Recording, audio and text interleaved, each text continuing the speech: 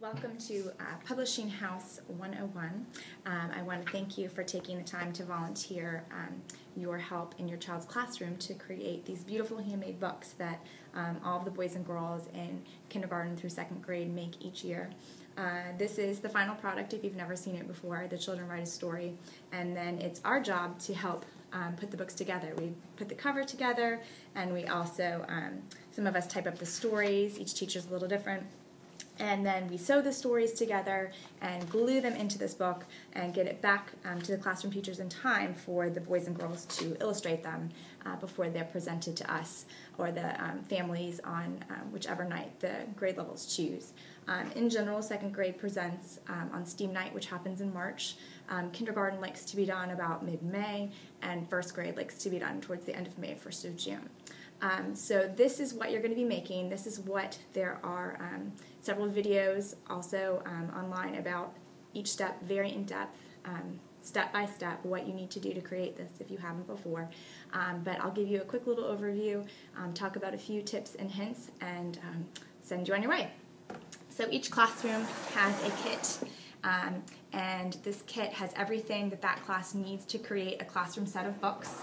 If you need any extra supplies, or if you run out, or you make mistakes and need extras, they are in the Studio B, which is located in the K1 wing. They also have, some of you will need to be typing the stories for your classroom teachers, or printing them rather.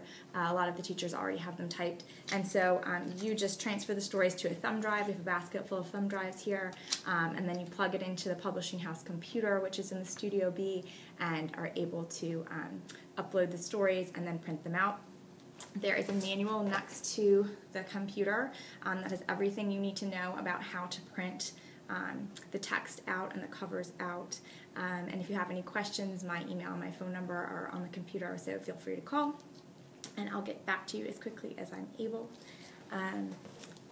The materials that you'll need to make a cover, I'll show you right there.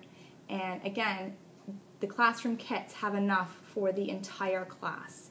But to make one book cover, here are the materials that you'll need. And to sew, if you're working on the sewing part of the stories, here are the materials that you need. And again, the classroom kit has enough for the entire classroom full of students' books. So what happens is a couple of things have been tripping some people up, so I just wanted to show you really quickly. When you print out your title page, we need to make sure it's in a portrait orientation, not landscape. This is going to go onto the cover, and the way we assemble the cover, we're gluing, folding down this way and this way. It won't work if the story in the title is printed this way, so we need to make sure that your cover page is printed in the portrait orientation. So that's one little tip. And then for those of you who have the covers made, look like this, and then you have your end pages here, which is folded cardstock that you're going to glue the sewn stories to. You need to be sure that your printed paper is all in landscape mode before you start to sew. So you'll start with the PTO page, because the PTO is who purchases all of our supplies for us, so we give them credit here. And then the next page that you'll have is another title, an author page, but we can't use this one on the cover. It's not the correct orientation. So this is the one that goes inside of the story.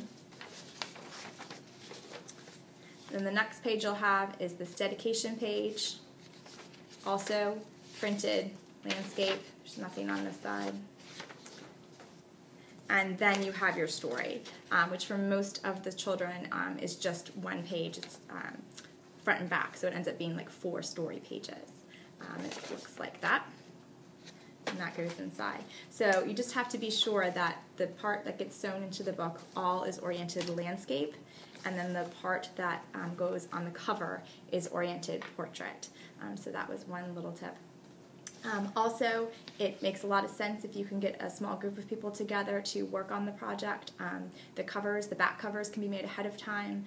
The front covers have to wait until you have the story page, the title page printed out, but the teachers usually can get that to you pretty quickly. It goes much faster with a group, but you can also take small sections of this home and work on it from home and then send it back to school when that section is completed. So that about sums up the overview of the Publishing House process. I would encourage you again to take a look at the other videos that are posted online. They are very thorough and answer most questions that folks would have, and they take you through the whole process step by step. Thanks in advance for your willingness to help and donate your time and talent with this project. I know that you and your children are going to treasure the final result for many years to come. And please don't hesitate to ask any questions should you have them. Thanks again.